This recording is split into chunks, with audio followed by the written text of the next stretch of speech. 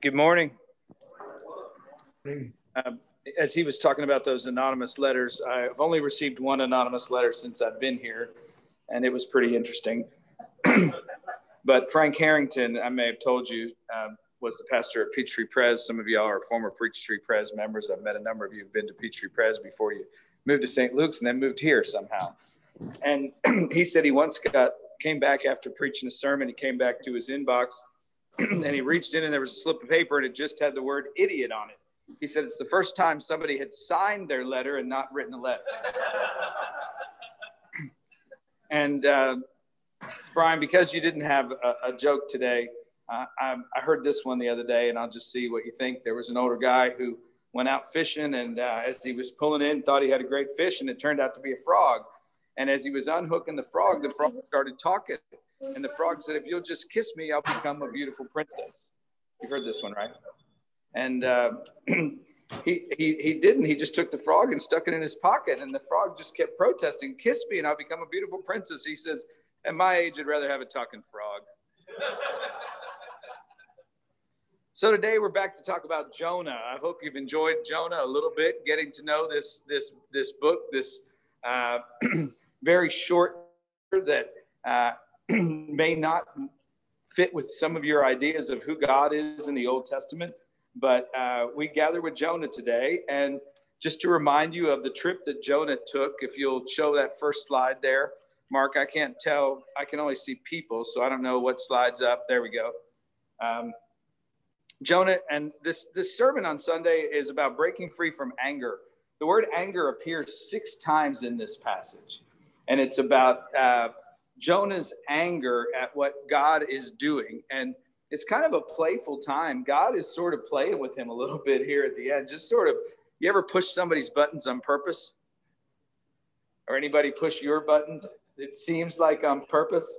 Well, that's kind of what God seems to be doing with Jonah here in the 4th chapter. So I'll show you a map again, just to remind you that he starts out just where the word I is, and the letter I is in Israel. He heads down to Joppa, gets on a boat there in Joppa, heads out into the Mediterranean, and then leaves the Mediterranean, gets spit out on shore, and has to make that 14-day hike up to Nineveh. No easy way to get there.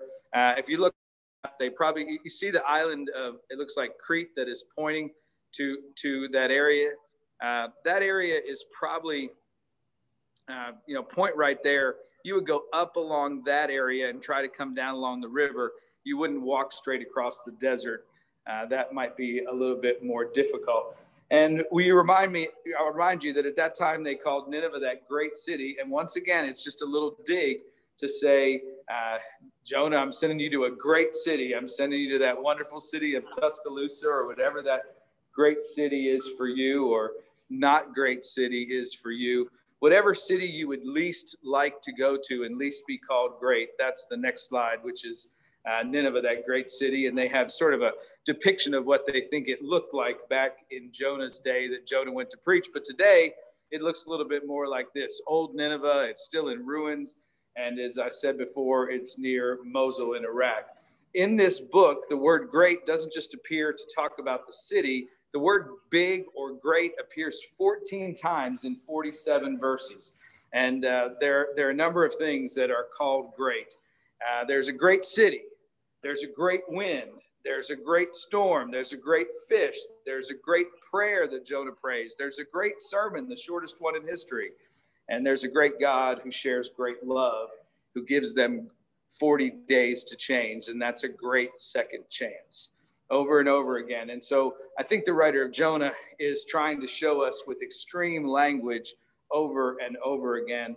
I remind you that Nineveh was a place where brutality was celebrated.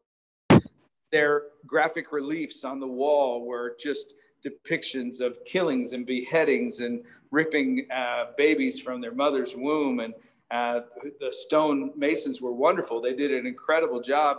And they even tried to show motion with some of the things that they did, showing a person in several different phases of killing someone. And this was really what was celebrated there. So now we turn to Jonah, the 4th chapter. And I'd like to read that to you, and we'll take it pretty slow. It's not a very long chapter. But this was very displeasing to Jonah, and Jonah became angry. What was very displeasing to Jonah? What was very displeasing to Jonah was that the Lord changed his mind. God changed his mind when he was given the chance to rain down fire and brimstone on the people of Nineveh. He had said to Jonah, go and proclaim a word to them. And as you may remember, it was a word that meant several different things. Nineveh could be overturned. Nineveh could be destroyed. Nineveh could be changed. And I think everybody heard it in their own way. But the people of Nineveh surprised everyone, and they turned from their evil ways. They turned from the violence that was in their hands. And when they made that turn, God relented and didn't bring any punishment upon them. And in fact, the leader of the whole country decides, we're going to write this down and make sure that everyone lives into this. And they put on sackcloth and ashes on everyone. And this is very displeasing to Jonah, and Jonah becomes angry. And so Jonah prays again. Do you remember the last time he prayed? In the belly of the fish. I mean, at his lowest point, he prays. And here he is again at a low point, and he decides to pray. He prays to the Lord and said, "Oh Lord, is not this what I said while I was still in my own country? I told you so, God. God, I told you this would happen. This is why I fled to Tarshish at the beginning, for I knew that you were a gracious God and merciful, slow to anger and abounding in steadfast love, and ready to relent from punishing." That's the kind of God that we serve. That's the kind of God who loves us. And some people don't think of the Old Testament God that way. But over and over again in the Old Testament, I'll give you some examples from the Psalms in a few minutes. In Exodus, you hear that refrain that the Lord is gracious and merciful, slow to anger, abounding in steadfast love, and ready to relent from punishing. And now, O Lord, please take my life from me, for it's better for me to die than to live. You see how it's such a book of extremes. He's still in conversation with God, but in conversation with God, he says, I just need to die. And then God does not berate him for his anger. And this is, I think, one of the keys for me of this whole passage. He doesn't look at Jonah and say, you have no right to be angry. Who do you think you are? Were you there like in Job when I made the foundations of the world? Who do you think you are? The Lord just kind of puts up a mirror and asks the question, is it right for you to be so angry? Is it right for you to be so angry? Any of your wives or people in your family ever said that to you? I've made the mistake of saying things like, you shouldn't be so angry. There's no reason for you to be so upset. But God is way smarter than I am. And God says to Jonah, is it right for you to be angry? And Jonah's response is to go out of the city and sit down east of the city and to make a booth for himself. It reminds us of the Hebrew festival, the Jewish festival of Sukkot, where they make booths and live outside under what is kind of a lean-to. And they made a booth for himself, and he sat there in its shade, but it's not a great shade because it's just a lean-to. He makes some of his own shade, but he sits there and waits to see what becomes of the city. And you see sort of the contrast between Jonah and God at this time.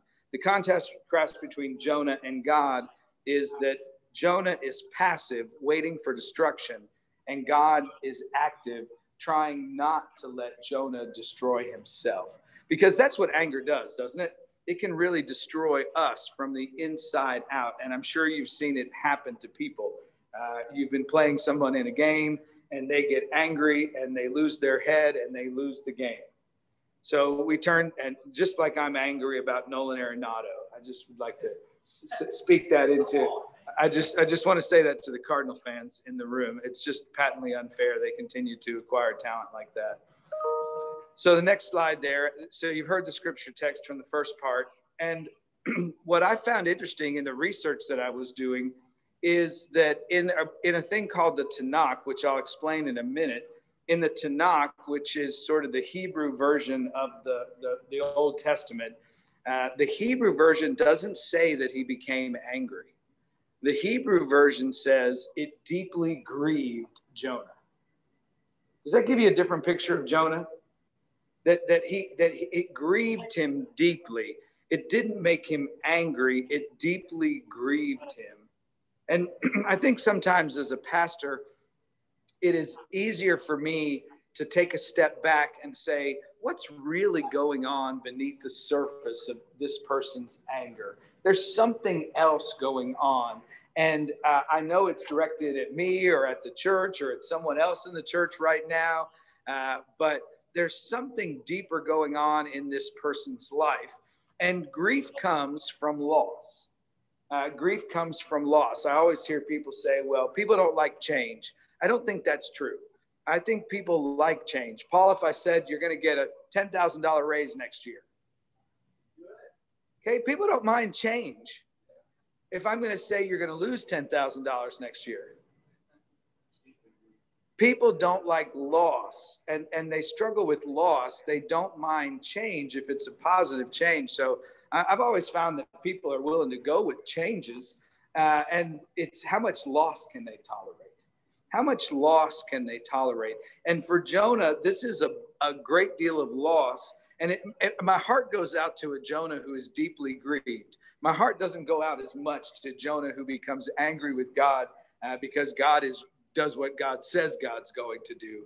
But deeply grieved gives me a little bit more understanding. And I've always just tried to take a step back and try to understand what's going on. Do you remember the story of the fellow who was on the subway and his kids were just bouncing all around the subway? He had 3 kids and they were going everywhere on the subway train. And the dad just was kind of sitting there and was oblivious to everything the kids were doing. And finally, somebody called out and said to him, "You need to control your kids. You need to get your kids under control." And the fellow said, "Oh, I'm sorry. We're coming from their mother's funeral, and I wasn't thinking about that." It gives you a whole different perspective. And if we can help to see what people are going through, I think it helps us to more fully understand. So deeply grieved, and it comes from the Tanakh. How many of y'all know the Tanakh? Anybody know what that word means? Don't Tanakh it till you tried it, Brian? Okay, the Tanakh is the Jewish Bible and as known in Hebrew, and it's an acronym for the 3 sections of the Bible. If you'll move to that next slide there for me. Yes. The Pentateuch, the Torah, the first 5 books is the Ta in Tanakh. The Nevi'im, the prophets, is the Na in Tanakh. And then finally, the writings is the Ketuvim. And those are the 3 sections of the Hebrew Old Testament. And it's abbreviated the Tanakh. And I just said, as I was reading that, I like to read when I'm doing Old Testament passages, I like to read both what the translations are in the larger Bible, and then I like to read what is in the Tanakh, because sometimes there's just a little difference, there's just a little nuance, and deeply grieved was one that jumped out at me this time. Next slide. And so we see Jonah's relationship with God. Jonah's relationship with God is that he's displeased with God, he's angry with God, but I love that he is still in conversation with God. And God can take that, and really good people can take that. You can be displeased with them, you can be angry with them, but if you'll still stay in relationship with them and still in conversation, you can still grow. Even with Jonah's anger at God, God doesn't let him go. God kind of sticks with him and continues to prod and push him. He's still in conversation, and that's how he understands God. And I love the way that Fran reminded me the other night. He said, it's like the older brother in the prodigal son. Jonah is like the older brother in the prodigal son. God does something extravagant. God does something with reckless abandon and loves in a wonderful way through the father with the son who has run away. And the older brother in that story is just like Jonah here, angry about what God's love and God's care, just as the older brother. So, Fran, I thank you for that reminder. Turn to your neighbor. Raise your hand if you're more of an older brother. Anybody? More of the younger brother? You know who you are. Okay. I'm the younger brother that happens to be more like the older brother. How about that? I have an older brother, but he's more like the younger brother. And it's kind of sets up this this difference between who God is and who Jonah is, Mark, if you'll go to that next slide, of who God is. God is gracious. God is merciful. God is slow to anger. God is abounding in steadfast love and ready to relent from punishing. And this is a creedal statement, a statement of belief. You know how we talk about, I believe in God, the Father Almighty, creator of heaven and earth. The Hebrew people would say this. We believe in a God who is gracious, merciful, slow to anger, abounding in steadfast love, who will relent from punishing. And they say that over and over again in the Psalms and in Exodus. And in contrast, Jonah is ungrateful and ungracious. He's not merciful. He wants vengeance. He wants God to be judge and jury. He's quick to anger, but he's also quick to happiness. Isn't that how we are sometimes? I mean, you're so mad 1 minute, and then a little thing happens, and you're so happy, and then you get so mad the next minute. Abounding in steadfast hate. I never heard that phrase before. I just made it up, but I liked it. Abounding in steadfast hate. And if you didn't hear the sermon last week, I talked about how Henry Aaron hung on to all the hate mail. He never let go of any of the hate mail, and too many people don't let go of the hate. He was able to let go of the hate, but he didn't let go of the hate mail, and it motivated him to be the player and the person that he was. Abounding in steadfast hate and ready to punish at the drop of a hat. So as we look at Jonah 4:2, as I said, it's a creedal statement. And if Psalm 86, verse 15, this isn't on your slides, but Psalm 86, verse 15, but you, O Lord, are good, you, O Lord, are God, merciful and gracious, slow to anger, and abounding in steadfast love and faithfulness. Jonah himself must be immersed in the Psalms. Those Psalms, the Psalm book, sort of the hymn book of the Hebrew people. Jonah must have known the Psalms well, because when he is in the belly of the whale, he appeals to the Psalms, and there's a piece of a Psalm in almost every line.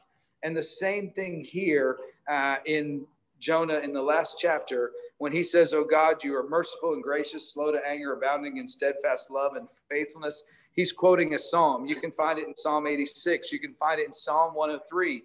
You can find it in Psalm 111. You can find it in Psalm 145. And so he was immersed in the Hebrew scripture and knew those stories about who God was. And so even with who Jonah is, how does God deal with Jonah? How does God deal with who Jonah is? And how does God deal with Jonah's anger? How does God deal with Jonah's anger?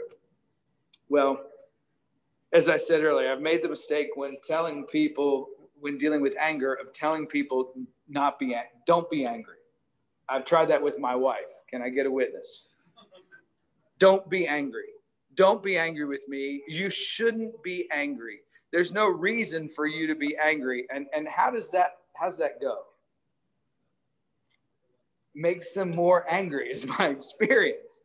It doesn't dissipate the anger. When I say things, I remember when we were first married, I said something like, when you can be rational, we'll talk about this. And we were in a small apartment, and she was so mad that she ran and slammed the only door we had, which was the door to the bathroom. And then she was stuck in the bathroom, and she was even more mad because she's stuck in the bathroom and I'm out there in the rest of the apartment. But the God who loves us starts with a question. The God who loves us asks the question, is it right for you to be angry? And I think that is a really good tool in all of our arsenals. If you wanted to, make a note for yourself, put something on your mirror, and maybe a note to your younger selves. I think young men struggle with this more than some people who have matured a bit. In our younger days, we sometimes let our anger overtake us. And is it right for me to be angry today? Is what I have just gotten so bent out of shape about, is it really right for me to be angry? And that's one of the questions I'm going to have you reflect on in our smaller groups. And so when Jonah gets mad, he goes out east of the city and he goes out to pout. I imagine him standing on the top of Stone Mountain. That's kind of, he goes out east of the city. He's up there on the top of Stone Mountain. And on the top of Stone Mountain, he builds a booth. And this is what a booth might have looked like. This is what he would have done to build a booth. And he just crosses his arms in his anger and his disappointment with God and waits. Because I think he's still holding out that God will destroy the city. You know, he doesn't want, he wants their repentance to be short-lived. He wants them to be destroyed. And so he goes up there and he pouts. And in his anger, he takes his toys to go home. And he's sitting out there and God won't leave him alone. And isn't that wonderful that we have a God that is relentless and the God won't leave him alone? And so the Lord begins this game with Jonah.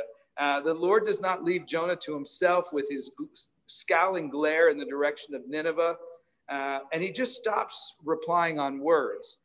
In the beginning, he sends a fish to save Jonah. And God continues to use nature. And now God sends a bush. And that bush provides even more shade. We sometimes get caught up in such narrow concerns, like a football game this weekend. Is there a football game this weekend? I once had read the statistic that the Super Bowl is one of the worst times in America for spousal abuse. You ever heard that? It's not true. It's a myth that was perpetuated starting in 1993. It's not true. It's not a time. The worst time for spousal abuse and for women to leave the home is over the holidays. It's over the holidays. And I did some research because Matt and I were talking about it on the podcast. And I just kind of blurted out that isn't the Super Bowl. And I was like, I don't know that for a fact. But I think that the reason people resonate with it is that people get so upset about a game. They get, and their emotions can go from one direction to the other. I remember I was in California watching a certain Super Bowl, Jerry, and our beloved Falcons were up by how many points? Does anybody remember? 25. And they say that with such joy and such, 25 points. And how that took everybody's mood to such a different place, even though there was much to be thankful for. So while Jonah waits, the Lord actively works. And now we move to the second part of Jonah. So just as the Lord had appointed a fish and appointed a wind earlier, the Lord appoints or provides. I mean, this is the same word. The Lord provides. The Lord provides a bush and made it come up over Jonah. This is one of the funniest scenes in Scripture, if you know what's really going on behind the scenes. As I read in the Tanakh, it doesn't say the Lord appointed a bush. The Lord appointed ricinus, ricinus. Anybody know that plant? We'll get to that in a second. I mean, it's such a funny scene. Then the Lord appointed a bush and made it come up over Jonah to give shade over his head to save him from his discomfort. So Jonah was very happy about the bush. He's gone from complete and utter despair to joy because this bush has come up and grown over him. But when dawn came the next day, God provided or appointed a worm that attacked the bush so that it withered. When the sun rose, God then provided a sultry east wind, and the sun beat down on the head of Jonah so that he was faint. And he asks again that he might die. He said, it's better for me to die than to live. It's almost funny. And then let me show you a picture of the plant. Anybody know that plant? You may have seen it. It's a great shade plant, but in fact, it's a castor oil plant. Ricinus communis. Castor oil. Anybody old enough to have been given castor oil? Okay, only a couple of the ones in here. Maybe there are a few on the Zoom. But castor oil was a laxative. Castor oil was a laxative. So God has created a plant that is a laxative to come over the retentive Jonah. This is funny stuff. You know, castor oil is a natural emollient, and a few drops can also be used to remedy dry skin, massage oil, and benefit from the treatment. And God wanted Jonah to change because the fish vomited. You get some really great physical comedy here. The fish vomited and wanted Jonah to, now wait for it, right? What did God want Jonah to do? Loosen up. Right? I mean, God sends a castor oil plant to cover Jonah and to give him shade. And it's kind of a wink, wink, nod, nod, just like, hey, that great city, Nineveh, that great city, Tuscaloosa. Not a great city on the plain, but that great city, Tuscaloosa. And he does it so he'll loosen up. And finally, Jonah is reproved in the 9th verse. But God said to Jonah, is it right for you to be angry about the bush? And Jonah says, yes. 3rd time, right? Angry enough to die. It's like a high school girl that everything is drama. And this is as dramatic as Jonah can get. And then the Lord said, you're concerned about the bush for which you did not labor. You are concerned about the bush, an inanimate object. Well, not really inanimate, it's a plant. But you're concerned about a plant more than you're concerned about the people of Nineveh. Give me a break, Jonah. You're concerned about the bush for which you did not labor and for which you did not grow. It came into being in a night and perished at night. And should I not be concerned about Nineveh, that great city in which there are more than 120,000 persons who do not know their right hand from their left, and also many animals? Now, who are people who don't know their right from their left?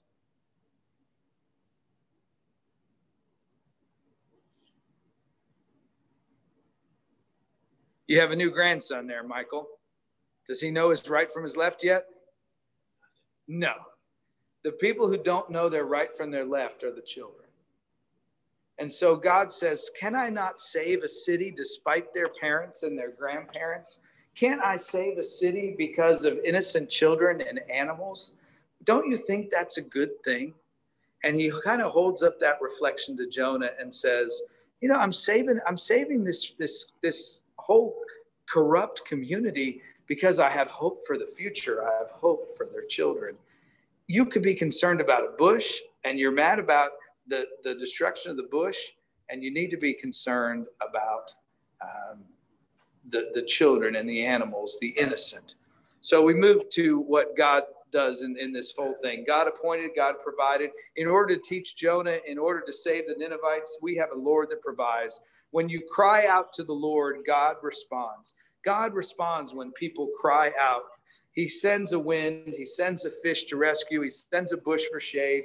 He sends a worm to teach Jonah a lesson. And then he sends a wind again to kind of push that lesson home. God responds when people cry out. Part of suffering is confusion. When they're suffering, there's confusion, and people are confused and they don't know where to turn. I love that you gave some of those Yogi Bear-isms. These are a couple that I heard this week. They weren't Yogi Bear-isms, but I thought they were good. Everything you fight has power over you. Everything you fight has power over you. Everything you accept does not. Think about that. Everything you fight has power over you. Everything you accept does not. And then I like this one as well. Everything worth doing will take longer than you think and will be harder than you thought. Everything worth doing will take longer than you think and will be harder than you thought. And so we move to the next slide. I think we got a couple more. God never blasts out in wrath against Jonah. God uses this as a teaching moment.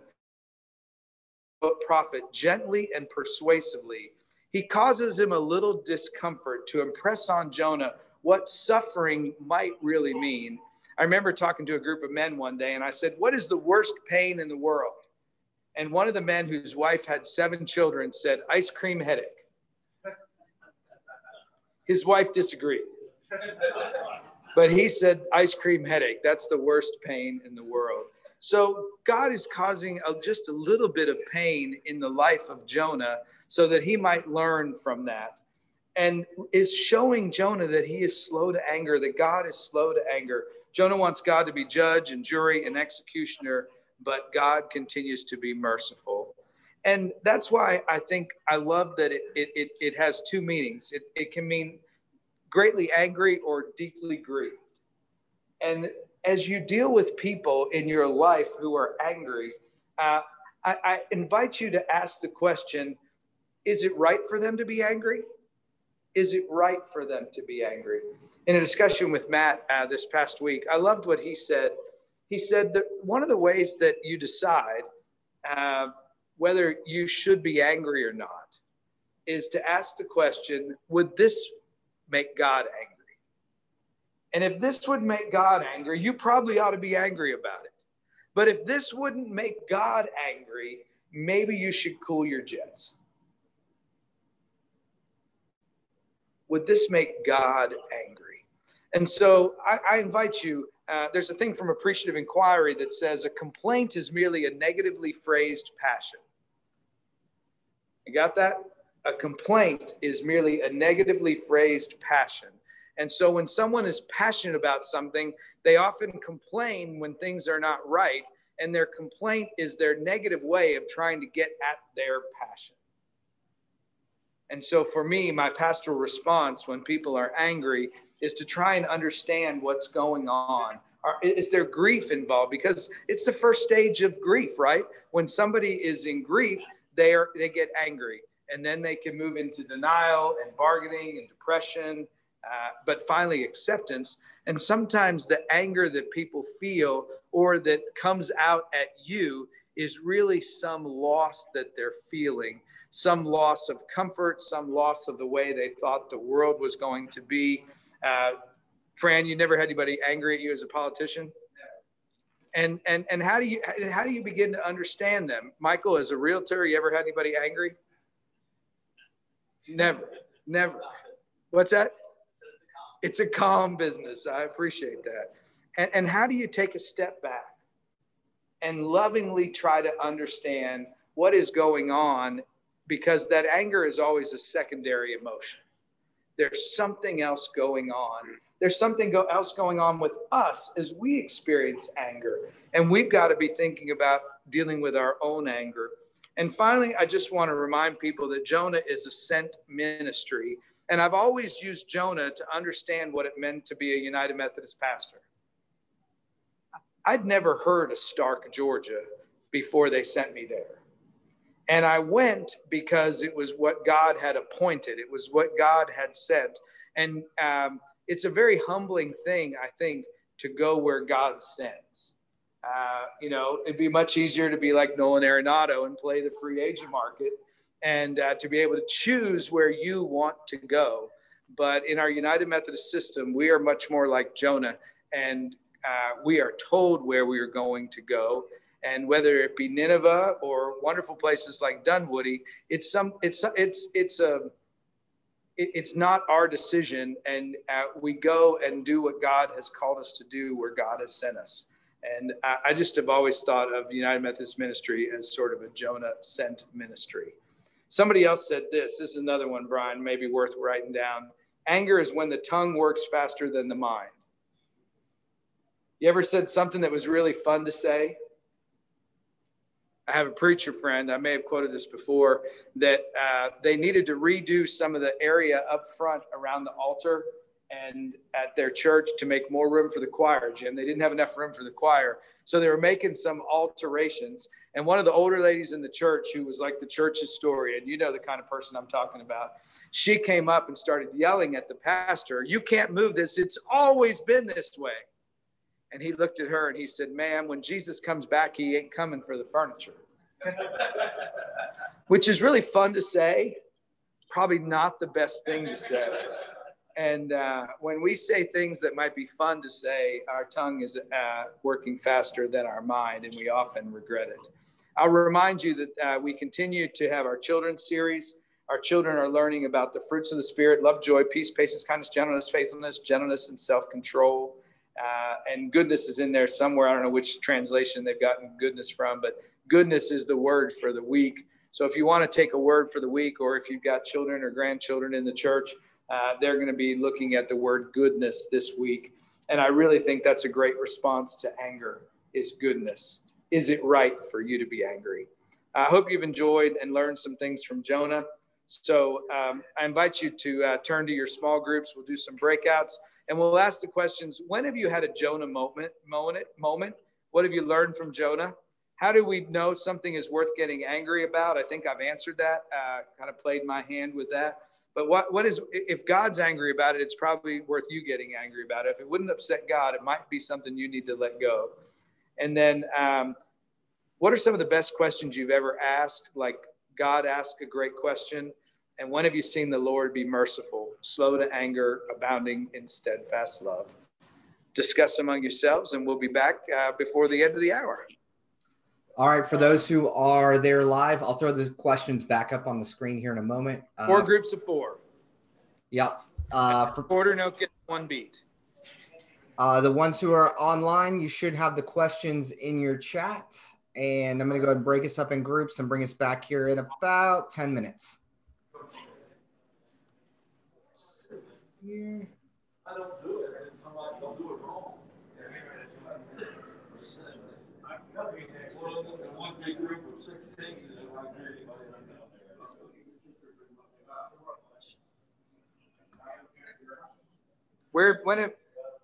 When have you ever had a Jonah moment, or what have you learned from Jonah?